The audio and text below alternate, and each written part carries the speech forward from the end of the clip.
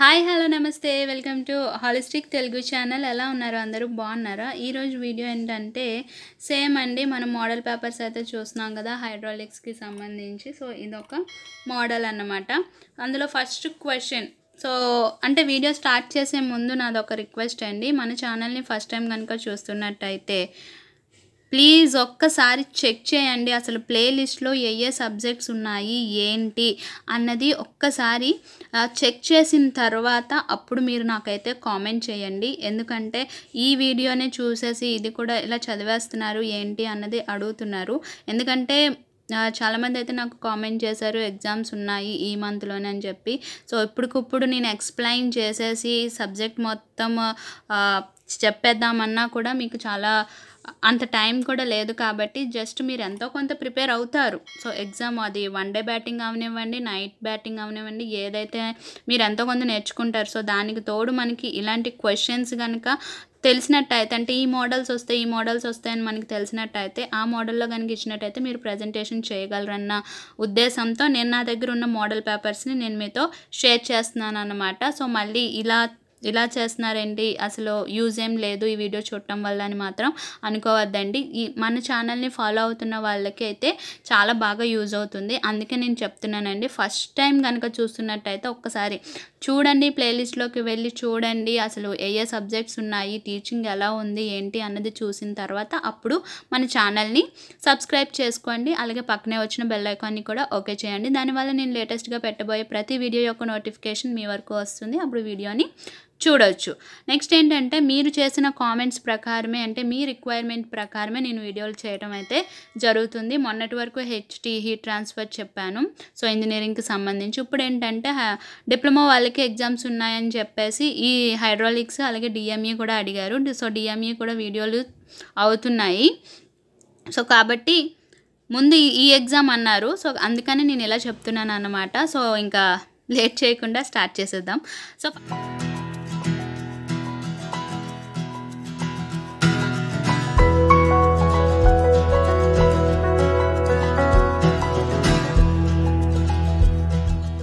First question ఏంటంటే state the Bernoulli's equation and theorem.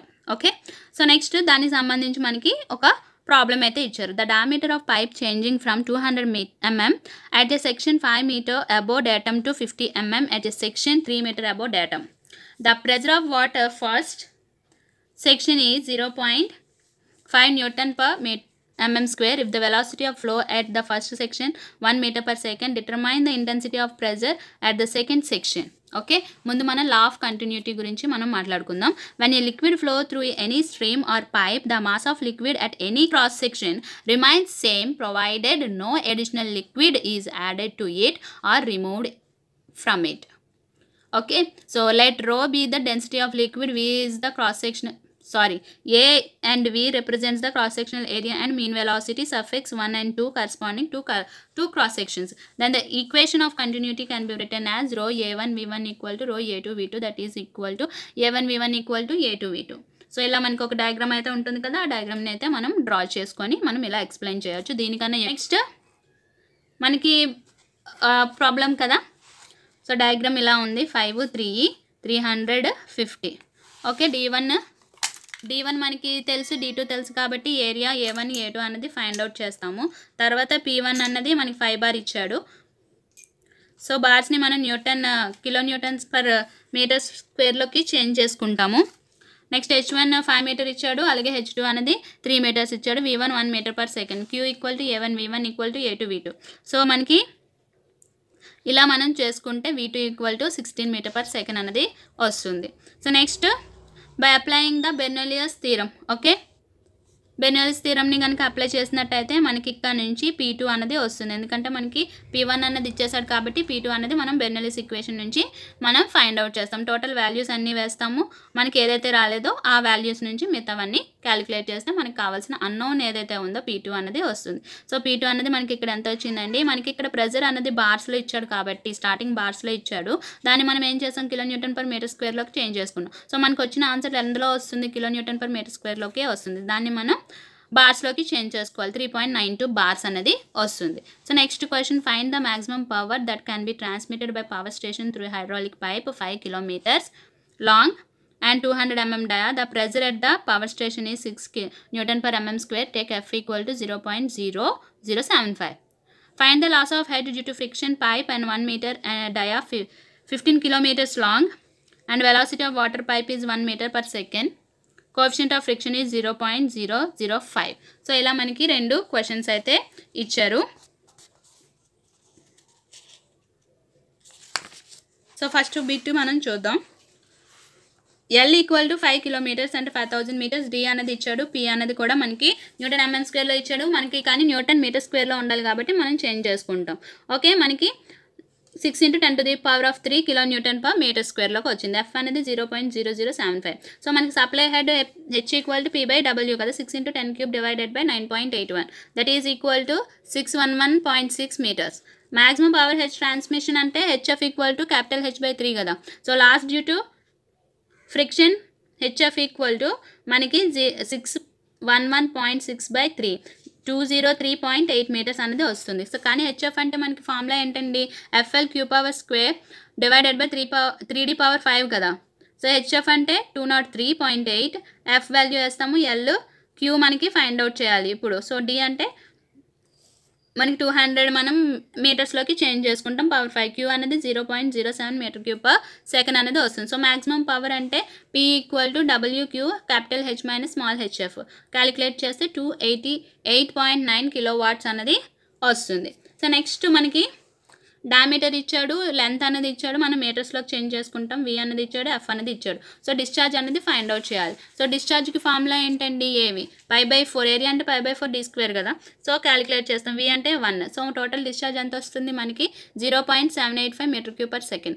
Head loss due to friction HF equal to same formula, దాని నుంచి మనకి HF అనేది calculate చేస్తాం. Next problem, A Pelton wheel having semicircular buckets and working under a height 140 meters is rising at 600 rpm.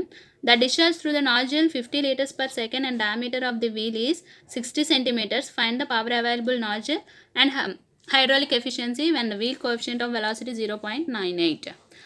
So మనకి ఇది ఒక్కటే ఇచ్చాడు. దీంట్లో ఏ బిట్ బి బిట్ అనేది ఫైండ్ అవుట్ చేయాలి. Given data H, N, Q అన్నది మనం రాసుకుంటాం. D అన్నది కూడా మనం చేంజ్ చేసుకుంటాము. ఒకవేళ మనకి ఇక్కడ సెంటీమీటర్స్లో ఇచ్చాడు కాబట్టి మీటర్స్లో చేంజ్ చేసుకుంటాం. Velocity of jet V1 equal to CV√2GH calculate చేస్తే మనకి V1 51.36 మీటర్ పర్ సెకండ్ అనేది వస్తుంది. సో ఫస్ట్ ఏం అడిగాడు, పవర్ అవైలబుల్ ఎట్ నాజిల్ అనేది అడిగాడు. సో దానికి formula of mv1². So M అంటే WQ/G V1². సో దాని నుంచి క్యాలిక్యులేట్ చేస్తే 65.94 కిలోవాట్స్ అనేది వస్తుంది. Next power developed P equal to WQ/G V1 minus V into 1 plus cos phi into V. So V equal to మనకి πdn/60. So V అన్నది 18.8 metre per second అనేది వస్తుంది. By assuming the angle is bucket 160, phi is the 20 degrees.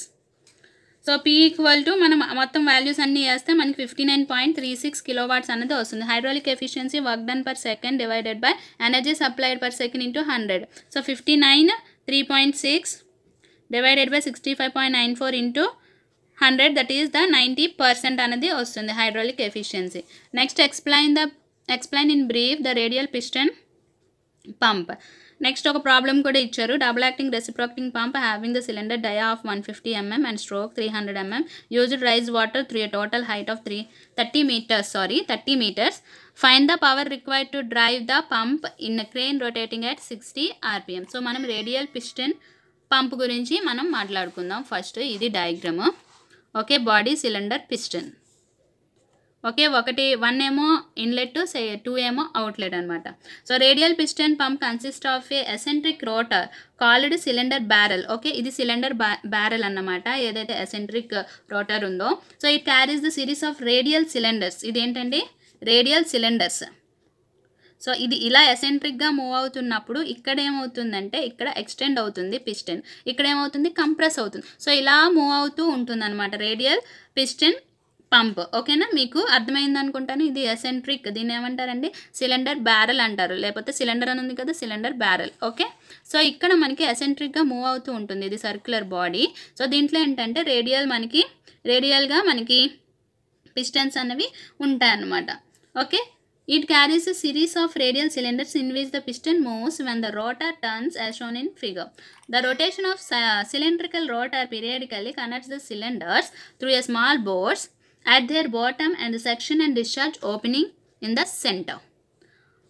These openings are separated by the dividing valve. The piston draw the oil in as they pass around the intake side and expel it at the outlet side. The working under pressure of 25 to 70 bar and their efficiency is also quite high.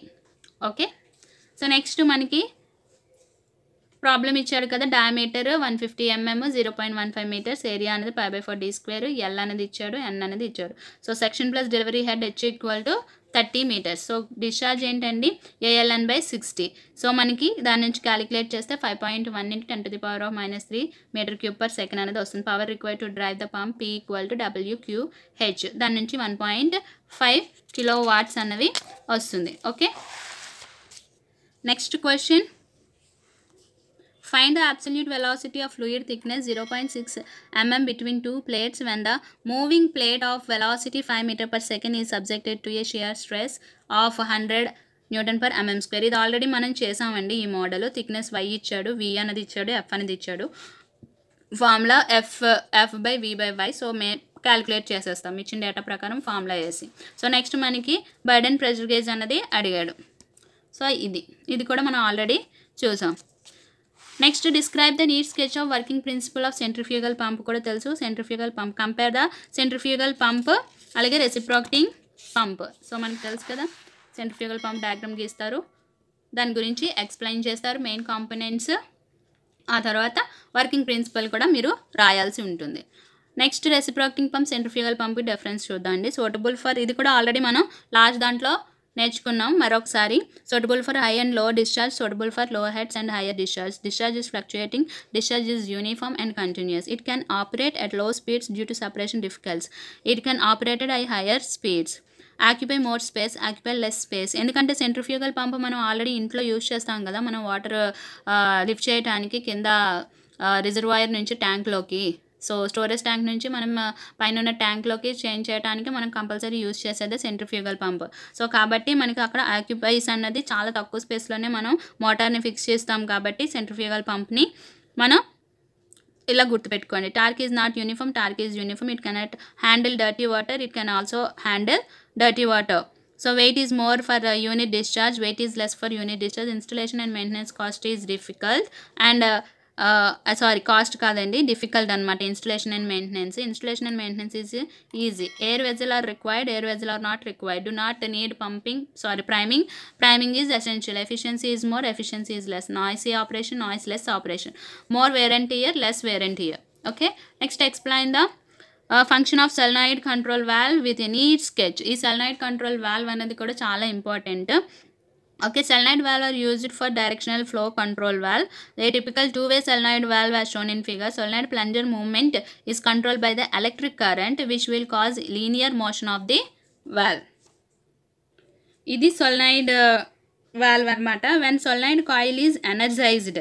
So energized అయితే మనకి ఇక్కడ plunger అన్నది up into coil core. So coil కోర్లోకి వెళ్తుంది, there four lifting the valve up.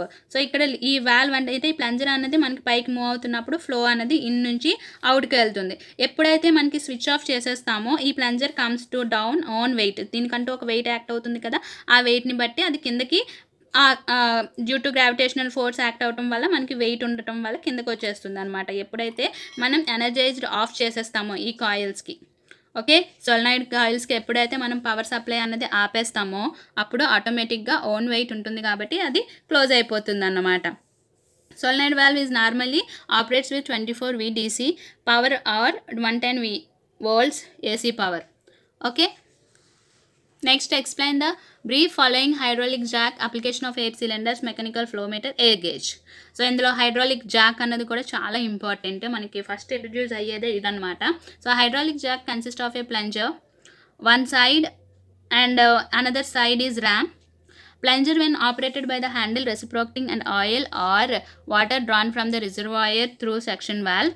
This oil is delivered through valve into the cylinder. Ram is fitted into the cylinder. Rises load kept on the top of arm is thus lifted. The suction and delivery valves are both non-return valves. Okay. So ఇది మనకి hydraulic Jack. Okay. So ప్లంజరు, handle, screw cap, delivery valve, oil, section, reservoir, screw, cylinder, RAM. Okay. ఇది base కిందది. So దీని నుంచి మనం load can be lowered by operating lower screw 7. When it is unscrewed, the liquid in the cylinder rushes into the reservoir. Pressure of liquid falls and ram moves down, thus lowering the load. Next ఏం అడిగాడు, application of air cylinders. Mechanical press like cutting, drawing, స్క్వీజింగ్లోకి మనం use చేస్తాము. అందులో forge వర్క్లోకి, power hammers, బెండింగ్స్లోకి, injection moulding, press moulding, lamination of polymer ఇండస్ట్రీస్లోకి, air breaks, jacks in automobile ఇండస్ట్రీస్లో కూడా మనం use చేస్తామన్నమాట. Next, mechanical flow meters. A mechanical flow meters, there is a mechanism in path of the flow which moves at the speed which is proportional to flow rate. These can be used to measure the liquid and gases. They may be of displacement type liquid and gases. They may be displaced type and inferential type. The above two types of mechanical flow meters required periodical calibration. Next, air gauge andi. So ఇది air gauge గురించి కూడా అంతగా అడగకపోవచ్చు, but అడిగే chances అయితే ఉంది. So దాని గురించి మీరు ఇలా డయాగ్రామ్ అనేది డ్రా చేసి బ్రీఫ్గా ఎక్స్ప్లెయిన్ చేయాల్సి ఉంటుంది. సో ఓకే, నేను ఇక్కడైతే ఏమీ చదవట్లేదు. ఓకేనా. సో మీరు దీన్ని అయితే పాజ్ చేసుకొని కాపీ చేసుకోండి. ఇది డయాగ్రాము. ఓకే, డయాగ్రామ్ని కూడా మీకు చూపిస్తాను. డయాగ్రామ్ డ్రా చేసుకున్నాక అప్పుడు ఎయిర్ గేజ్ గురించి మీరు ఇలా పాజ్ చేసుకొని నోట్ చేసుకోండి. నోట్ చేసుకోవటం వల్ల ఏంటంటే మనకి ఎంతో కొంత గుర్తుంటుంది. అప్పటికప్పుడు ఏదో గుర్తు రాకపోయినా రాయటం వల్ల అయితే మాత్రం చాలా బెనిఫిట్స్ అయితే ఉంటాయి. కాబట్టి మీరు కొంచెం రాసుకోండి, పాయింట్ వైజ్ మీకు ఏవైతే ఇంపార్టెంట్ అనిపిస్తాయో మీరు జస్ట్ పాజ్ చేసుకొని రాసుకోండి. ఇది ఫ్రెండ్స్ ఈ వీడియో కనుక నచ్చినట్టయితే లైక్ చేయండి, షేర్ చేయండి. అలాగే మన ఛానల్ని ఫస్ట్ టైం కనుక చూస్తున్నట్టయితే ప్లీజ్ అండి సబ్స్క్రైబ్ చేసుకోండి. Thank you for watching.